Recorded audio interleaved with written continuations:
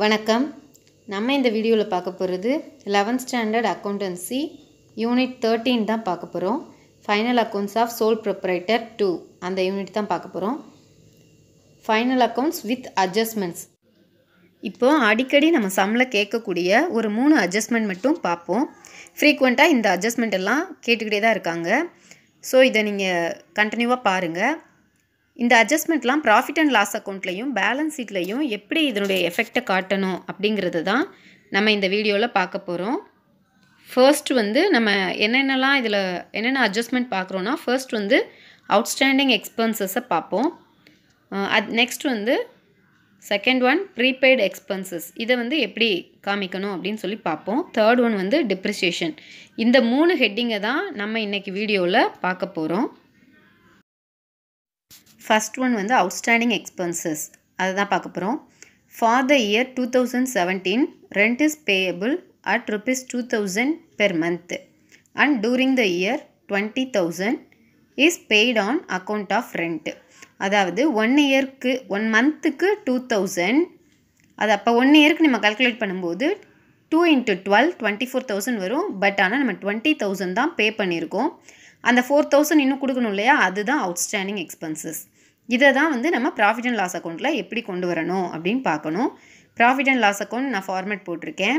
இப்போ எக்ஸ்பென்சஸ்லாம் எந்த சைடில் எழுதுவோம், நம்ம டெபிட் சைடில் எழுதுவோம். டெபிட் சைடில் டு ரெண்ட் அப்படின்னு போட்டு நம்ம ஏற்கனவே எவ்வளோ பே பண்ணியிருக்கோம், 20,000. அந்த 20,000 எழுதணும். இன்னும் நம்ம கொடுக்க வேண்டியது அவுட்ஸ்டாண்டிங், அதை ப்ளஸ் பண்ணணும், ஆட் பண்ணணும். அவுட்ஸ்டாண்டிங் எக்ஸ்பென்சஸை அவுட்ஸ்டாண்டிங் ரெண்ட்டு 4,000, அது ரெண்டையும் ஆட் பண்ணி 24,000 அந்த இயர்க்குரிய எக்ஸ்பென்சஸ் அப்படிங்கிறத நம்ம காமிக்கணும். இப்படி தான் ப்ராஃபிட் அண்ட் லாஸ் அக்கௌண்ட்டில் நம்ம காமிக்கணும். நெக்ஸ்ட் ஒன் பேலன்ஸ் ஷீட்டில் எப்படி காமிக்கணும்னு பார்ப்போம். பேலன்ஸ் ஷீட் எழுதியாச்சு, அதனுடைய ஃபார்மேட்டை நான் போட்டிருக்கேன். Debit side liability, credit side asset. Outstanding expenses அப்படின்னா அது நம்மளுக்கு ஒரு லைபிலிட்டி தான். ஸோ நம்ம லைபிலிட்டி சைடில் அந்த ரெண்ட்டு அவுட்ஸ்டாண்டிங் அப்படின்னு எழுதி அதை நம்ம பேலன்ஸ் ஷீட்டில் காமிக்கணும். Next one prepaid expenses. இந்த ப்ரீபெய்டு எக்ஸ்பென்சஸை எப்படி காமிக்கணும்? ப்ரீபெய்டு எக்ஸ்பென்சஸ், இந்த ப்ரீபெய்டு எக்ஸ்பென்சஸ்க்கு ஒரு எக்ஸாம்பிள் பார்ப்போம். Insurance premium of ₹6,000 for 1 year is paid on 1st January 2016 and the accounting year closes on 31st March. அதாவது ஜான்வரி 1st 6,000 இன்சூரன்ஸ் நம்ம பே பண்ணியிருக்கோம். ஆனால் அந்த அக்கௌண்டிங் இயரை 31st March நம்ம முடிச்சிடுறோம். இதுக்குரிய ஒர்க்கிங்ஸை இப்போ பார்ப்போம். 1 இயருக்கு 6,000 நம்ம பே பண்ணியிருக்கோம். அதாவது 12 monthsக்கு ஜான்வரி 1 பே பண்ணியிருக்கோம். அப்போ 1 மந்த்துக்கு எவ்வளோன்னு கண்டுபிடிச்சிக்கிடுவோம். இப்போ 1 மந்த்துக்கு அப்போ 6,000 12ஆல் டிவைட் பண்ணோன்னா 500. இந்த 500 தான் ஒரு மாதத்துக்குரிய கட்ட வேண்டிய இன்சூரன்ஸ். இதை நம்ம 6,000 மொத்தமாக கட்டிட்டோம். இப்போ 31st Marchலேயே முடிச்சிடுறோம் இல்லையா. அப்போ ஜான்வரி டு மார்ச் 3 months வரும். இந்த 3 monthsக்கு 3 × 500 1500. இது மட்டும்தான் அந்த இயருக்கு நம்ம பே பண்ண வேண்டியது. ஆனால் நம்ம இன்னொரு 9 monthsக்கும் சேர்த்து நம்ம 9 × 500 4,500 எக்ஸ்ட்ராவாக பே பண்ணியிருக்கோம். இப்படி இருக்கிறது தான் ப்ரீபெய்டு. இந்த ப்ரீபெய்டு எக்ஸ்பென்சஸை எப்படி நம்ம காமிக்கணும் அப்படின்னா, இங்கே பாருங்கள், ப்ராஃபிட் அண்ட் லாஸ் அக்கௌண்ட்டில் எப்படி வரும்னு சொல்கிறேன்.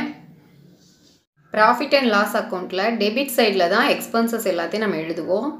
ஸோ இன்சூரன்ஸ் ப்ரீமியம் ஒரு எக்ஸ்பென்சஸ்ங்கிறனால நான் இன்சூரன்ஸ் ப்ரீமியம் எழுதியிருக்கேன். நம்ம மொத்தமாக பே பண்ணது 6,000.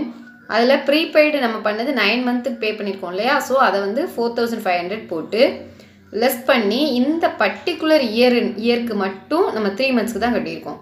ஸோ அதை 1,500 அப்படின்னு நம்ம மார்க் பண்ணி காமிக்கணும் ப்ராஃபிட் அண்ட் லாஸ் அக்கௌண்ட்டில். இப்போ இதை நம்ம பேலன்ஸ் ஷீட்டில் எப்படி போடணும்னு பார்ப்போம். ப்ரீபெய்டு இன்சூரன்ஸ் அப்படிங்கிறது நீங்கள் எக்ஸ்ட்ராவாக பே பண்ணியிருக்கீங்க. அது உங்களுக்கு ஒரு அசெட் மாதிரி தான். ஸோ அதை நம்ம அசெட் சைடில் தான் எழுதணும். இங்கே பாருங்கள், ப்ரீபெய்டு இன்சூரன்ஸ் ப்ரீமியம் 4,500 அப்படிங்கிறத நம்ம அசெட்டில் காமிக்கணும். நெக்ஸ்ட் நம்ம பார்க்க போகிறது டிப்ரிசியேஷன். டிப்ரிசியேஷன் எப்படி பார்க்கணுன்னா, இப்போ பாருங்கள், சம்மில் கொடுத்துட்டாங்க. Building value 5,000.